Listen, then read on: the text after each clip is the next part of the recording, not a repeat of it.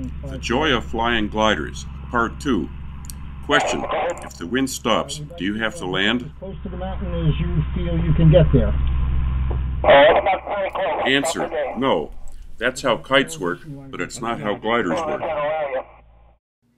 Gliders work just like the paper airplanes you used to make and fly in math class.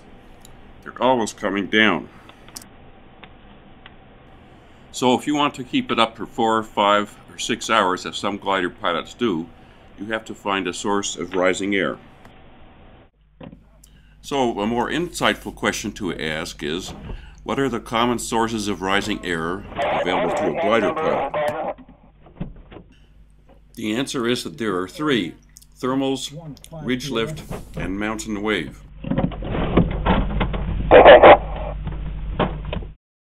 Hot air rises, and a thermal is just a rising column of warmed air. What you're supposed to notice here is the rising column of smoke coming off the candle flame. In the glider situation, the sun warms the ground heats the air next to it, and the air rises. On a lot of days, the rising air rises far enough to reach the cloud condensation level, and you get the formation of cloud whose bases are all at the same altitude. That's what you can see in the part of the video that we've just been looking at. Traffic, Pawnee departing 30, glider delivery, over.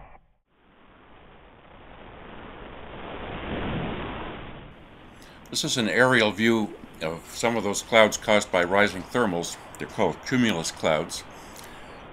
With the camera up near cloud base around 6,000 feet.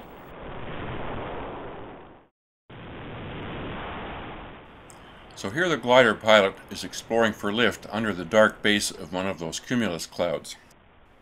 He has a panel instrument that tells him how fast the glider is gaining altitude. It's called a vario, or variometer. In a well-equipped glider, the vario will make an audible sound so the glider pilot can tell just by listening whether he's in rising air or sinking air. Just to make it clear, the glider pilot flies along until his instrument tells him he's in rising air, and then he does whatever he can to stay in it. Usually the right thing to do to stay in it is to circle.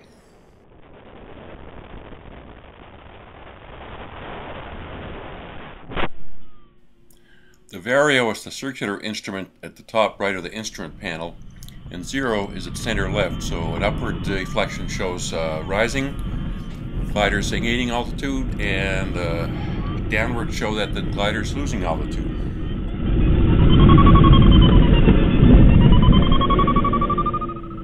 So here the vario is indicating about 700 or 800 feet per minute up, which is a nice big rate of increase of altitude, so he starts a left-hand turn to try to stay in that rising air. As the glider pilot goes round and round, he keeps making small adjustments to his circle to keep it centered on the thermal, so he gains the maximum amount of altitude on each circle that he makes.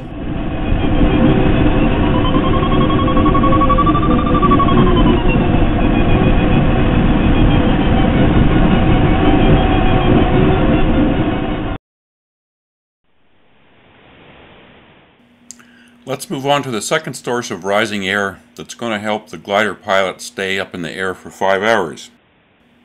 It's called ridge lift, and the idea is very simple. It's just wind blowing towards a ridge and going up the side of the ridge. Here's a graphic analog for you. The water is climbing up the rock directly in center, contrary to the popular epigram. Here's a view from a glider flying along in ridge lift. The wind is coming from the left. You can see the shape of the ridge. And down in the valley there are lots of places to land, and that's a good thing because if you fly in ridge lifts you may have to land at any moment. Why so? Well, you can see that this pilot is flying along at about 2,600 feet altitude. That's only less than 2,000 feet above the valley floor, so if the wind decides to stop suddenly, it'll only be a few minutes before he finds himself on the ground. Now the pilot has turned around, so he's going in the opposite direction on the ridge, and the wind is now coming from the right. You can see that he is down closer to the trees. You know that because the trees look bigger.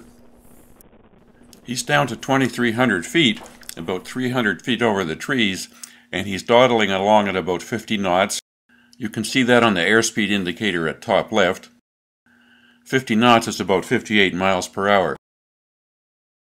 He feels safe because if he runs into a sudden blast of sinking air, he will put the nose down to pick up speed and turn to the right and fly into the valley to land in one of those nice-looking fields.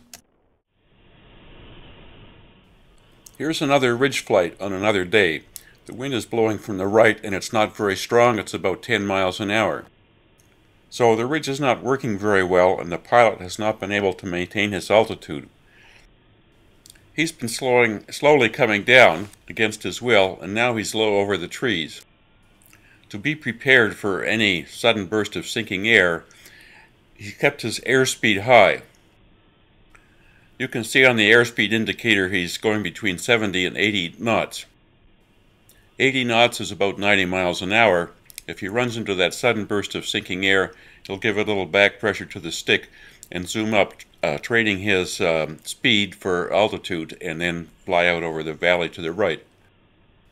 In fact, this pilot gave up on the ridge lift shortly after this video and turned out into the valley and landed at the airport. So the answer to the question is, if the pilot is flying in ridge lift and the wind stops, indeed he does have to land, frequently in just a minute or two. This pilot picked a nice long field and managed to avoid hitting anything.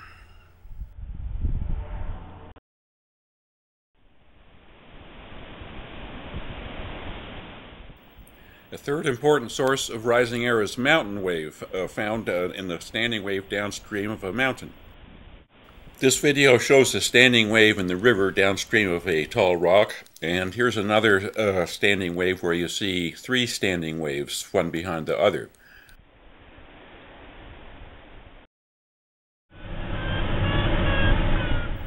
The pilot's goal, of course, is to get himself into the upward part of the wave and go up in it as far as it will take him, or as far as human physiology and regulations will permit him to go.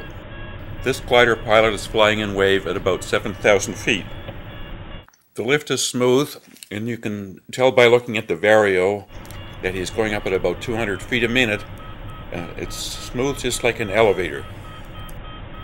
So flying in wave can be spectacular and at the same time very peaceful and satisfying. You have a 360-degree view that you wouldn't believe.